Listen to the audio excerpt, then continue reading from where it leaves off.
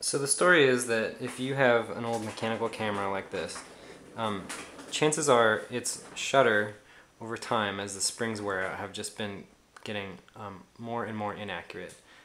You tend to lose your top speeds, and the slow speeds either are really slow or they don't happen at all.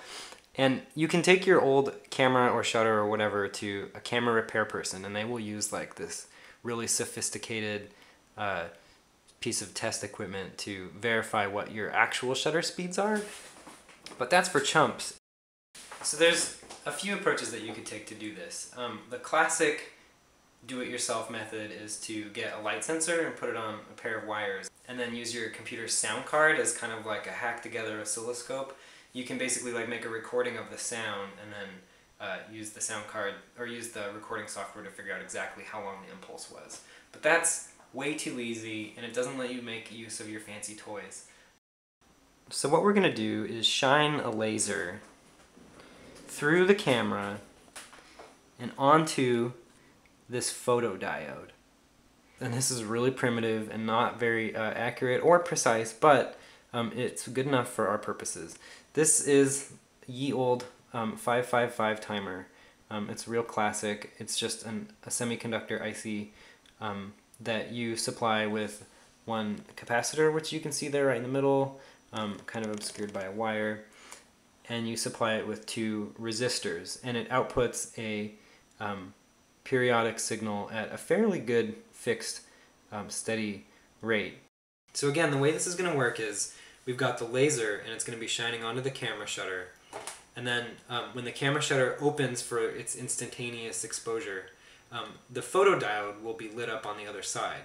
And what the Arduino will do is nothing until it notices the photodiode light up. And then for the duration that the photodiode is hot, it will start counting the pulses from the 555 timer.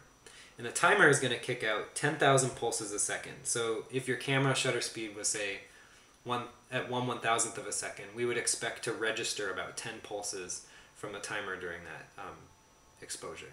The reason that we're using an external timer is because in some cases it proves to be more accurate than the Arduino's built-in microsecond timing function. It's kind of weird, but if you use your own external timer and attach it as an interrupt and then count the pulses, sometimes you get a better result than if you were just to call the microseconds function directly. We're going to play with the oscilloscope a little. I'll touch the probe of the oscilloscope to the output from the timer, and let's see what we get on the graph here.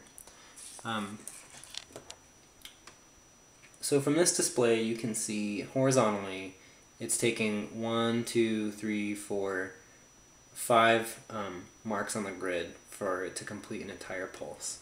And over here it says, what, 20 microseconds per grid line?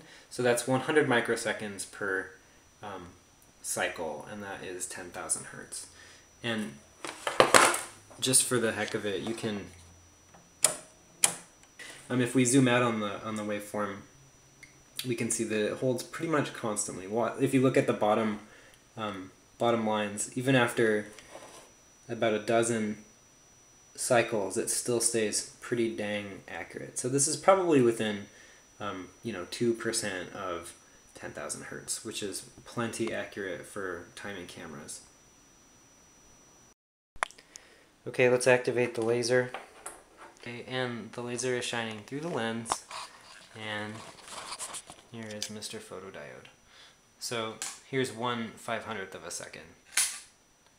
And again.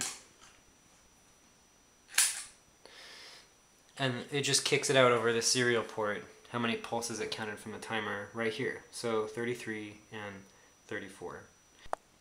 If you do enough of these, you can start to build up an actual graph.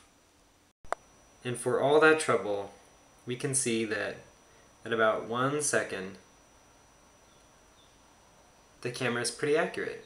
But predictably, as the shutter speeds go up, oh, look at that, it's losing accuracy. So for that particular lens, its two fastest speeds are actually a little bit slow.